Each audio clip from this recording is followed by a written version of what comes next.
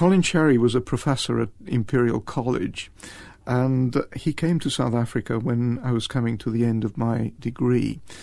4 years of engineering before computers were invented, before even transistors were invented.